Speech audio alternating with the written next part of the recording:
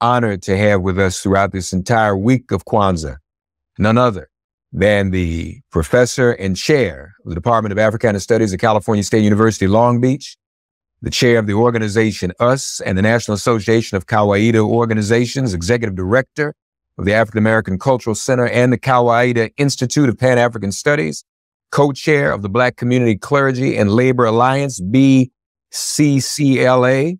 He's also the author of essays on struggle, position, and analysis, Kawaida, and questions of life and struggle, Ma'at, the Moral Ideal in Egypt, in ancient Egypt, that is, a study in classical African ethics, author of the Introduction to Black Studies, 4th edition, author of Husia's Sacred Wisdom of Ancient Egypt, author of Odu Ifa, the Ethical Teachings, and currently writing a major work on the social and ethical philosophy of Malcolm X, entitled The Liberation Ethics of Malcolm X, Critical Consciousness, Moral Grounding, and Transformative Struggle.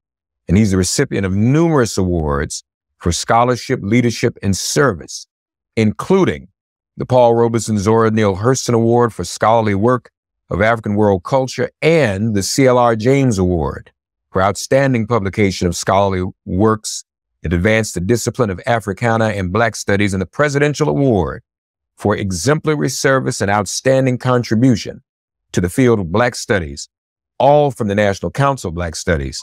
And he's also the subject of the book written by Dr. Malefi Asante, entitled Maulana Karenga, an Intellectual Portrait.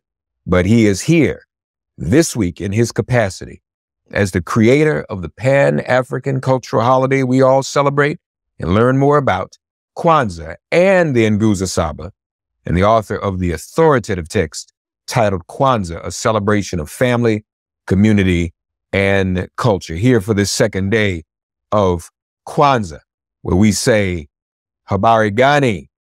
The principle for today is Kujichagulia, to define ourselves, name ourselves, create for ourselves, and speak for ourselves. We lit the black candle for Umoja. We move to the left and light the red candle for Kujichagulia today. And so we say, and we welcome our very special guest, Dr. Maulana Karenga. Dr. Karenga, Habari Gani.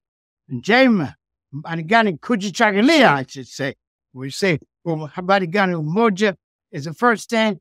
Habari Gani, the answer, Kujichagulia, the second day. So I answer you, Kujichagulia, self-determination. The second principle for today is Kujichagulia, self-determination. The text tells us that Kwanzaa, the text Kwanzaa, a celebration of family, community, and culture, tells us that this means to define ourselves, to name ourselves, to create for ourselves, and speak for ourselves. What does this mean? It teaches us to define ourselves by the good we do and the dignity-bearing way we walk in the world. That's how we define ourselves, by the good we do, by being a faithful and consistent servant for the people. The Odu Ifa tells us that all humans are divinely chosen to bring good into the world, that this is the fundamental mission and meaning of human life. And so we have to define ourselves by the good we do and the dignity-bearing way we walk in the world. What does it mean to name ourselves? It means to name ourselves in reverent respect for our history and highest value. Not call ourselves names that the dominant society called us, not participate in our own oppression, not collaborate in our own oppression, but to name ourselves in reverent respect for our history and highest values. What does it mean to be the fathers and mothers of humanity and human civilization? What does it mean to be the elders of humanity, to be the people who stood up first, spoke the first human truth, and introduced some of the basic disciplines of knowledge in the Nile Valley? It means Africa, if it means anything, must mean excellence, right? And so we name ourselves in the reverent respect of our history and highest values. And what it means to create for ourselves? It means to create for ourselves in a life-affirming, in a dignity-affirming, life-enhancing, and world-preserving ways of our ancestors. And to speak for ourselves means to speak in ways that bring forth the best of our culture, the best of what it means to be African and human in the fullest sense, and reaffirms our ancient and ongoing commitment to bring and share good in the world. Kujichagulia also teaches us that we must constantly dialogue with our culture, asking it questions and seeking from it answers in our continuous quest to live full, free, and meaningful lives and make a worthy contribution to the ongoing struggle to bring, sustain, and increase good in the world. This principle of Kujichagulia, self-determination, is a principle of freedom. It calls on us to insist on the recognition of every person as a bearer of dignity and divinity, entitled to equal respect, as our ancestors taught in the sacred Hosea, the sacred text of ancient Egypt. It reaffirms the moral imperative of respecting each people and culture as a unique and equally valid and valuable way of being human in the world. And it urges us to embrace every day as an opportunity to bring good into the world in our own unique way as persons and a people, and to bring forth constantly the best of what it means to be African and human in the fullest sense. And Kujichagulia reminds us of how Kwanzaa itself came into being as an act of freedom, as an instrument of freedom, and as a celebration of freedom.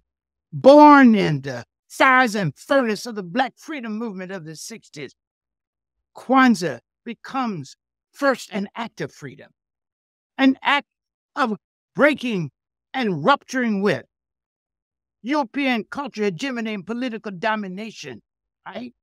An act of being ourselves and freeing ourselves, which is the essence of our freedom movement, which always had a dual aspect to it, a struggle to be ourselves and to free ourselves.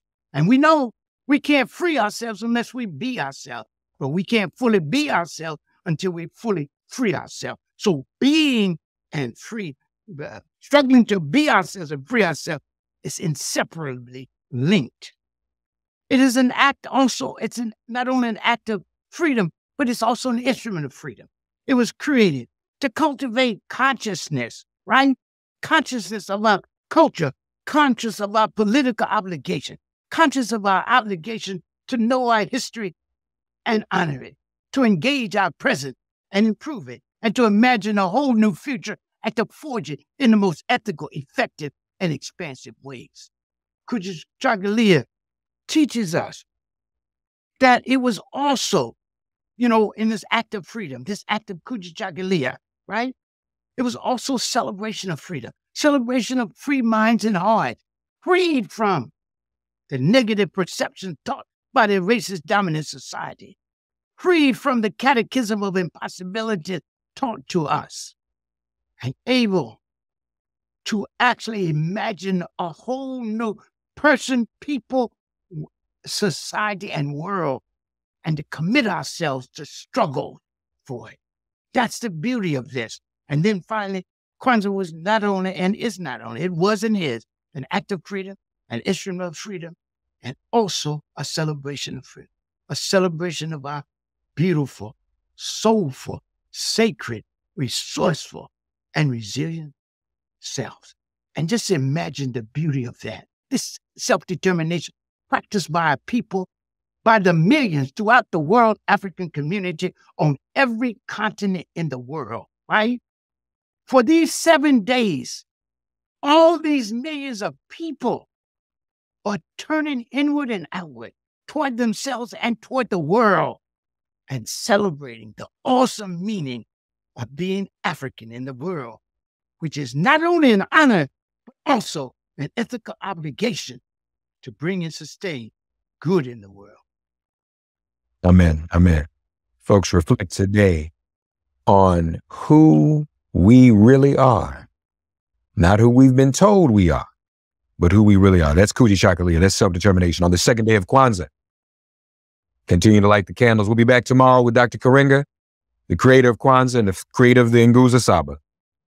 Habari Gani. And the response today amongst your friends, family, and loved ones is Kujichagulia. Remember, Habari Gani now means what's the news? And you respond with Kujichagulia. Have a great day.